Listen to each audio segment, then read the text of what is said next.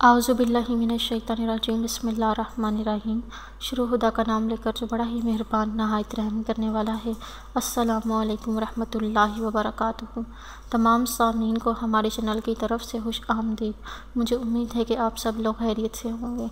नाज़रीन, आज मैं आप लोगों की खिदमत में जो मसनून दुआ लेकर हाजिर हुई हूँ वो बुलंदी पर चढ़ते वक्त की दुआ है और बुलंदी पर उतरते वक्त की दुआ है। ये बहुत ही आसान तरीन दुआ है।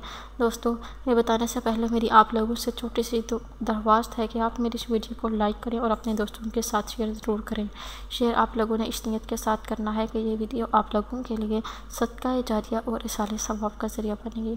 दोस्तों, हमें ज़िंदगी में बार बार ऐसे मौके आते हैं, जैसे हम कोई पहाड़ चढ़ रहे हों तो आप बुलंदी पर चढ़ते वक्त इस मुख्तसर सी दुआ को ज़रूर पढ़ें, या पहाड़ से उतरते वक्त, या इवन आप लोग अगर सीढ़ियाँ भी चढ़ रहे हैं तो सीढ़ियाँ चढ़ते और आपने उतरते वक्त ये मुख्तसर से 2 अल्फाज हैं, ये आप लोगों ने याद कर लेने हैं।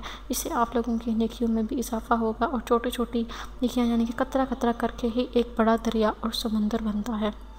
दोस्तों, जब भी आप लोग सीढ़ियाँ चढ़ें या कोई पहाड़ चढ़ रहे हों तो आप लोगों ने उस वक़्त अल्लाहु अकबर साथ साथ पढ़ते जाना है। अल्लाहु अकबर का विर्द करते रहना है जब तक आप लोग ये काम करते रहें, जिसका मतलब ये है कि अल्लाह अज़्ज़ व जल सबसे बड़ा है, यानी कि बेशक सब बड़ाई खुदा ताला के ही लिए है।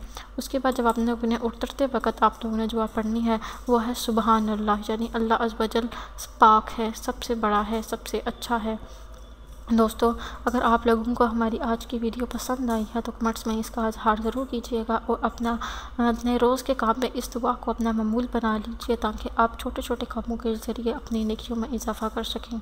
दोस्तों, मेरी अल्लाह पाक से दुआ है कि खुदा ताला आप सब पर अपना हाथ रहम और करम फरमाएँ और आप सबको हिदायत पाने वालों में शामिल फरमाएँ। आमीन। दोस्तों, अगली वीडियो तक मुझे इजाज़त दीजिए। अपनी दुआओं में याद ज़रूर रखिएगा। अल्लाह हाफ़िज़ व नासिर।